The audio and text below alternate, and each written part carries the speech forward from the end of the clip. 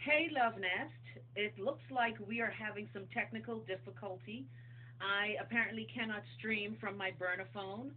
Both of my phones that I use to do this show are not working for some reason. The new charges are not working.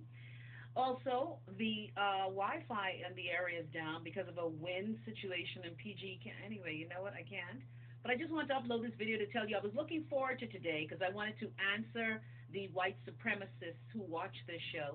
I wanted us to continue the conversation on race, not just here in America where I am, but where we live in the Bahamas. I also wanted to clarify some things. Again, a lot of things were said yesterday. If you missed yesterday's show, I think you need to watch it. But I just need you to bear with me.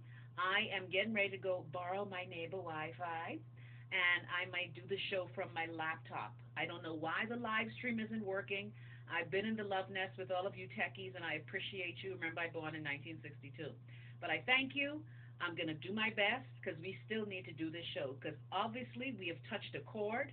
And you know, when Chrissy Love Live to the World touches a chord, we're going to explore why people are so agitated by it. And you know what I'm always amazed at how so many white supremacists do not know their history. Anyway, so stay right there. Love Nest, Nesties, people who love and care about the Bahamas. We're going to talk about what happened yesterday. And of course, it's a Trapsy Thursday. So we're going to drag bitches for filth. So stay tuned. Bye.